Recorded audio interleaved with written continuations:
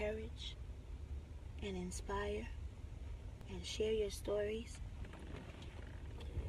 and to introduce them to a man who will never ever leave them, and to a man who will give them everlasting life. I use my platform today, as most say, do gospel. And I say to them, gospel is in me. Jesus went in places and areas where they used to talk about him and say, why would he be over there? But he went to those places to tell the people about a God that is mighty, about a God that is powerful, about a God who is a miracle worker.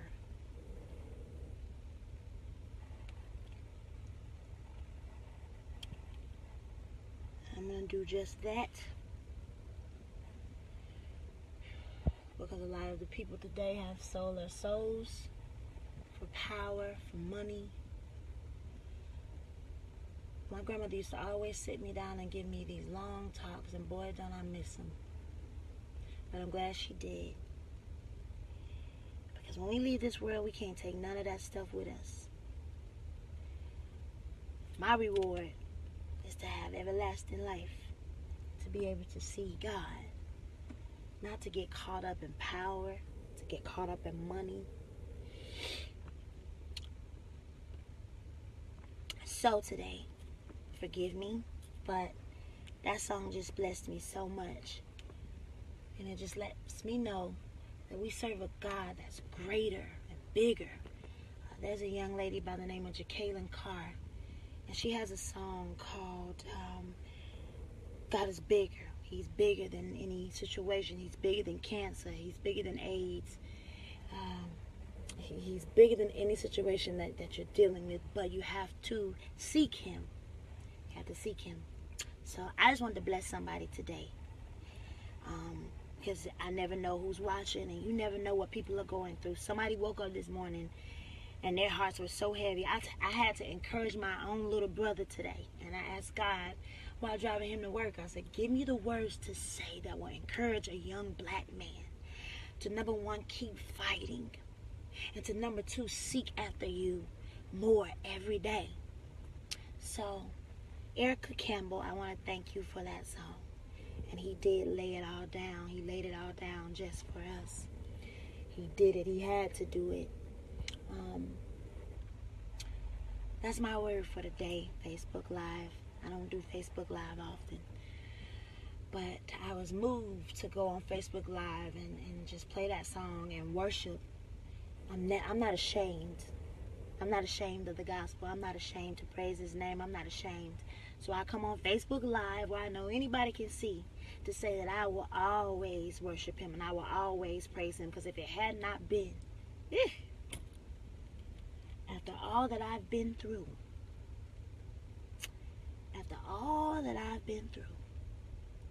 if he doesn't do anything else, he's done enough. So every day that you wake up to live, God allows you to live to see another day. When your feet hit the ground, give him glory, give him honor, tell him thank you, and tell him to just, prepare you for whatever the enemy is going to throw your way that day, because the enemy will throw all kinds of stuff. But as long as you stay in your word and stay on your knees and stay into worship and prayer, you'll be okay. I have a cousin by the name of Barrino, who's in the hospital right now. He needs a heart. And I've been praying about this thing. But the other day I spoke to him on the phone, and he was saying some powerful stuff. I was like, boy, you might come up out of there preaching.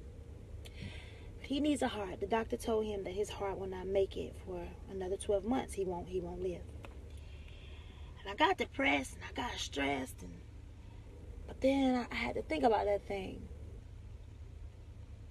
We serve a God that's bigger than that situation. And the Bible says if we all come together, one can chase 1,000, two can chase 10,000. If we all come together and just begin to pray for the world, pray for our children, pray for our black men. we have to come together and actually do it. We got to stop talking about it and going out and standing in the streets and protesting. Man, get on your knees and pray. So I ask that you help me pray for my cousin, Bobby Barrino. Some in High Point know of him as Tavares Barrino. We call him Bobby. That God will move on his behalf. We're going to raise money. I'm going to do a show. Later on today, I'm going to post something where if you can, and if God lays it on your heart to help us, donate so that he can be put on the list to receive a new heart. So there you have it, Facebook Live. I pray that your days are blessed,